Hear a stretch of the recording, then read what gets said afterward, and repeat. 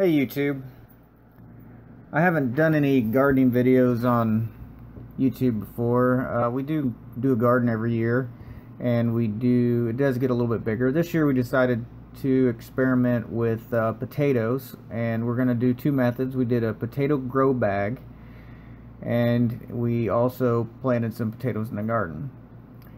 We started these grow bags in the garage in March and put in soil and compost in the bottom and put in the potatoes. As you can see in this picture, this is now April 1st, and we've already been adding soil to them as they've kept growing upward even in the garage. After that, we took them outside, and this is a picture of them on April 17th, and they have been growing outside for a couple weeks at this point in time. These bags are now pretty much completely filled with dirt, and potatoes are looking awesome. Some of these potato plants do have some spots where the frost got to them. It actually froze one night. It was covered with plastic, but the plastic was touching some of the leaves, and the leaves that were touching the plastic froze. And so I do have some few wilted leaves. Now, these were started indoors and were pretty good size when we started to bring them outside. I'll show you guys go over to the garden and show what the normal plants that were planted in the garden look like, and in comparison, big difference. Alright. Now I've got a couple different things of potatoes here in our garden. These ones are in a hump, and they're white russet potatoes, and they're actually a little bit bigger. And then over here we don't have the ground mounded around them yet, but we have a few potato plants over here that are red potatoes. Now you can obviously tell that the size of these potato plants are a huge difference between the potato plants and the grow root pouches. Definitely the root pouch, we were able to get them growing a good month or so early, so they got a better start. Alright, today's June 13th. I'm getting real curious how they did. They never did flower. So anyway, we're thinking that that one right there, not for sure, but that one right there, or maybe this one, I don't know, one of these we're going to go ahead and probably dump out, see how we do.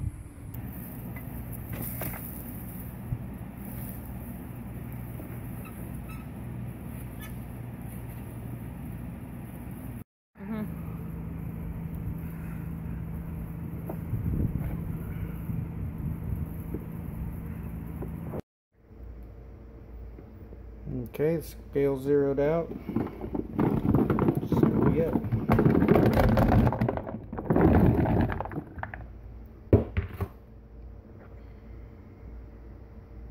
almost 3 pounds.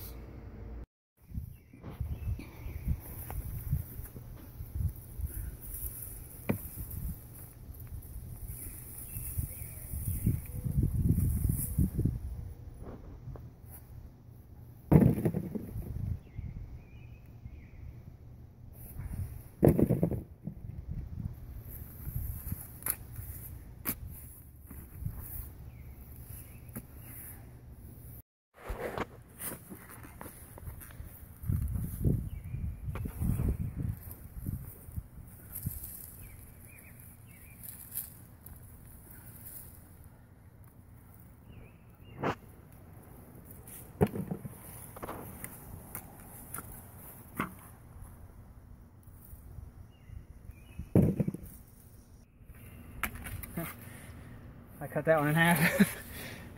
Oops. Where the other half is.